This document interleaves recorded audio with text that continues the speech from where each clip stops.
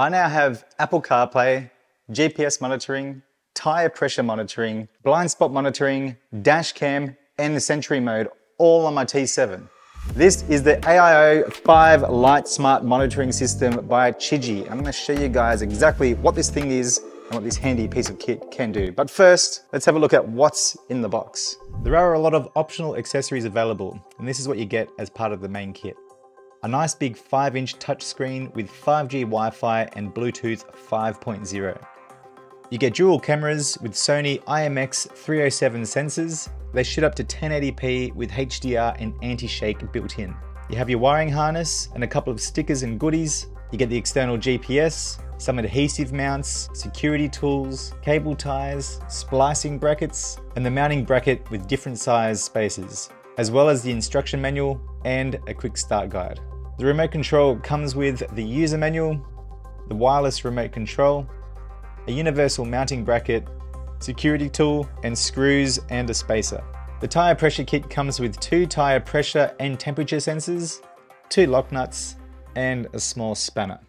So overall, it wasn't a massive job. It's pretty simple, it's pretty straightforward. The longest part was routing the cables and just making sure you're following the original harness, just so it doesn't vibrate and wear through and create shorts. That's probably the biggest point I can give you right here. I had the plastics off straight away. That gives you a nice bit of room to be able to work with. So for now, I've got the unit mounted up to the bars. I do have the 12mm adapter, so I can mount it up here if I want. I do have my Garmin Zumo XT mounted here. So I'm just gonna see how I go first. I might even relocate the Garmin here, move this over, and then have this up here so I can see everything right there rather than having anything on the bars at all. But it's a nice solid looking, solid looking piece of kit. And it's on the back, there's little shock absorbers, little dampeners on there, so that you can take this off-road and the vibration isn't gonna kill it. So there's that bit of movement there, which is pretty clever. I started with the unit first, just so I knew where all the cables are gonna be run. And so I've got it all running all under there, all under and down here. You can't see it, but that's where all the connections and everything are. There's the remote control. That's wireless, which is super handy.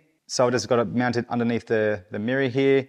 In the photos and everything, they have this up, this part here, but I've got the heated grips there. Just gotta make it work for yourself. The holes in the plate allow for easy movement and relocation of the control itself. There's the front camera. I love how sort of hidden it is. I guess when you're walking around the bike, you can't really see, you can't even really tell that it's there. And it fits so snug under the SRC crash bars here. There's just a little plate that was on it and literally exactly the same size. It was meant to be. It was meant to be right there. I'm really happy with the way that turned out. I've got the GPS module mounted under here. It's just double-sided tape. You can tape that anywhere. Just make sure you clean the surface. But I've got the harness running all along here underneath all the plastics. And then it comes up into the battery. I have the rear camera mounted right there underneath the plastic guard here. I might even sneak it in under here a little bit more if I can get that field of view happening still. I'm still yet to take this out for a ride and do calibration and everything like that, just to see how it all looks. And then if I need to take this off, I can just unscrew the camera from here, let it dangle, and then take all that off still. Now you do have 3 cables when it comes out the back to the battery. So you got your positive and negative, and then you do have this yellow wire, and that is for your accessories or something to trigger so that when you turn your bike on, the unit turns on and it's not on all the time. So I tapped into my Parker's circuit because I run LEDs right around. I've got enough headroom to allow for the extra current draw, and that works fine. And these are the tyre pressure sensors. So they just screw on, you got a lock nut on the back. Yeah, pretty damn easy to install. And that's pretty much it. It's pretty self-explanatory. Let's have a look at the unit and see what it actually does. So I just bumped the bike, and this has what's called Sentry mode. So if there's a knock or a bump, the front and rear cameras start silently recording. You can adjust the input level of the sensitivity, so you can have it high, medium, or low. I think this is on medium by default. So yeah, that's pretty clever. All right, let's fire it up. And so then after there's been a knock or a bump, you are prompted with this. So you can just check it, and then you can see all your little videos of how many times it's been bumped or knocked around. You can go back and view that straight away. And the cool thing about this is that when you're in loop recording mode or dash cam mode, it doesn't overwrite this file. And there's also a crash detection mode. So if you do come off or you have an accident, the unit detects that it was an accident and it saves that file in a different sort of section on the memory card so it doesn't get overwritten. It's Pretty clever. This is your main dash screen. You have a chip computer there, you can reset it, and you have an hour meter as well. You've also got a compass, the GPS unit allows you to have elevation compass and all that sort of stuff, which is really cool. You've also got your tire monitoring over here. It's I'm running pretty low. I've got 17 on the front and 22 at the rear. I'll pump these up and we'll see how accurate it is when we're on the road. And then you have car link, video, meter, and setup down the bottom. So let's just jump straight into CarLink. So this is your Apple CarPlay or Android Auto, whatever it's called. It works exactly the same as if you have it in your car. Really nice and easy to see. It works really well. It's very smooth.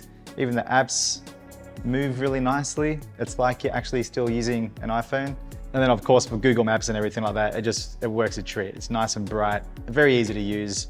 And the touch screen is very responsive as well. You do have buttons up here, so I'm pressing the first button, that just brings you straight back home. The next one is video, we'll have a look at that. So we've got the front cam here, and then you've got the B camera there. You can switch it around like that. You can have it, so that's there. You can change all the options. So we've still got all the data overlay, kilometers and everything there. You can turn that off if you want and just have it purely as a revision mirror, which is pretty clever. I still need to go in and calibrate it. I've got the lines on there just to make sure everything's all calibrated nicely. But yeah, you can get rid of all that sort of stuff. Lots of options, all your settings here. You can change your resolution, 720 or 1080, depending I guess what size memory card you have and how much you want to use. Get your video length, the max length you can do is 3 minutes. Data overlay, you've got your collision lock, and then you've got mic on and off, so it has a mic, and you also have your vibration parking sensitivity. You can go in and have a look at all your files and everything there. You also have an app so that you can go through on your phone, connect it up and download everything onto your phone and then just work from it from there. Screen's super responsive. Let me put a set of gloves on.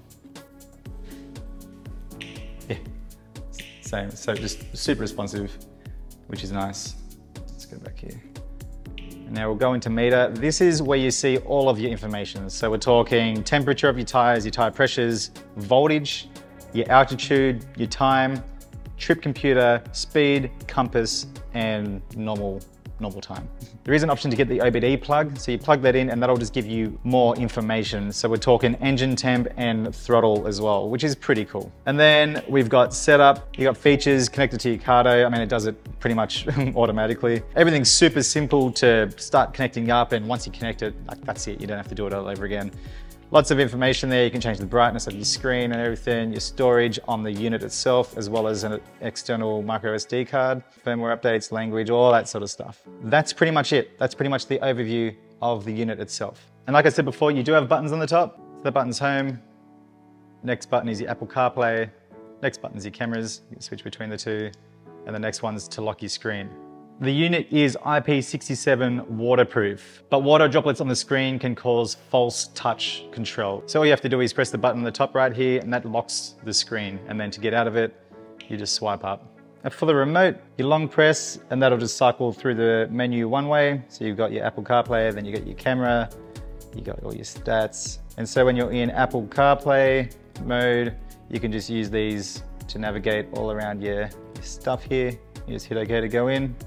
And then you can, keep doing that. Long press to go back, and then you can long press here to exit the whole thing. Obviously you can take calls, make calls, and it's all controlled through your Cardo as well. Now that we've gone through all that, let's take it out of the road and see how it performs. Okay, first things first, let's chuck some air in the tires. So it's gone up a little bit. So the back says it's 24 PSI and the front is 19. If you just cycle to the actual dashboard with all the info, this one here, temperature's gone up. So the rear is 28 degrees Celsius and the front is 25 degrees Celsius. So that's pretty mad. I'm just gonna go 28 all around. Oh man, check this thing out. So it says 18 at 24 PSI, yeah. It's pretty much bang on. So right now it's still saying 19 at the front, 24 at the back. I wonder if it just takes a little while to get going. Let's have a look.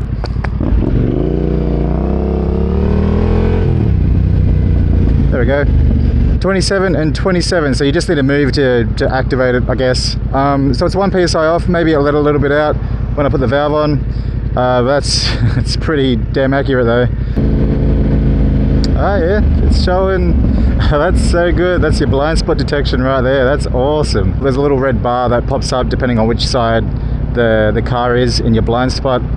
That worked perfectly for that car right there. We'll test it out when we hit the freeway a little bit more. I did choose peak hour for a reason, so let's see how this goes. It's a pretty windy day, so apologies for the audio if it's a little bit garbage.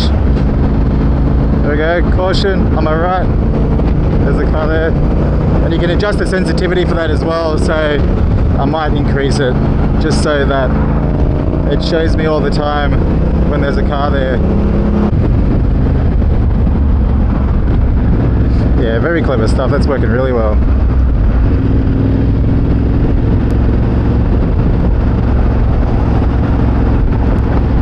That's awesome. The T7s read 10Ks faster, and you can see that it's pretty close.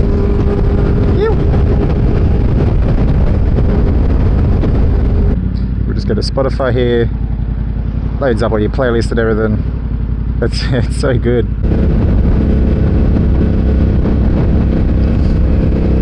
Rear camera is on.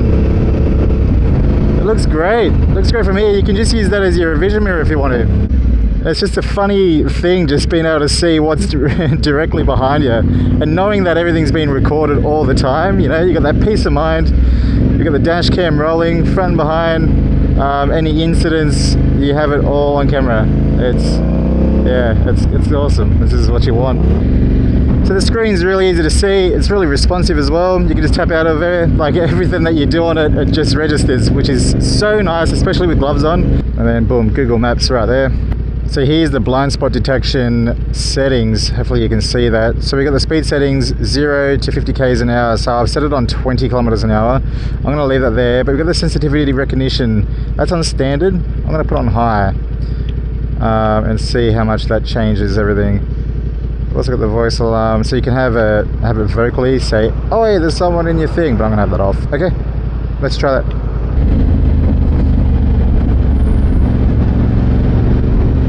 Yeah, so it comes up and stays a lot longer than what there was before. So look, there's no one behind me. Let's put it in video mode. There we go.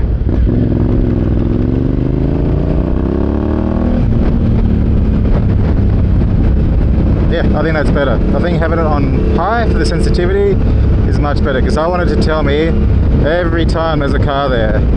Not that I won't do a head check, but it's just good to have it there. You have a little glimpse down, and if it's red, don't go.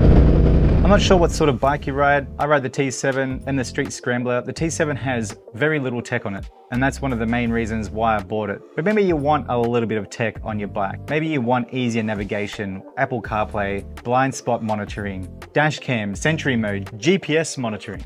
Whatever the reason, the AIO-5 Lite Smart Motorcycle Riding System does it all, and it does it really, really well. And yes, this will be staying on the T7 for sure.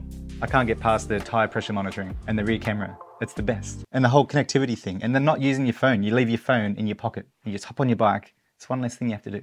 So good. Chigee are running an exclusive deal. We can get 38% off the Super Early Bird Special on Indiegogo. Links and more information are in the description below. I hope you had a fantastic Christmas, and I'll see you guys in the next vid. I'm gonna show you exactly what this unit is, what it can does, what it can does.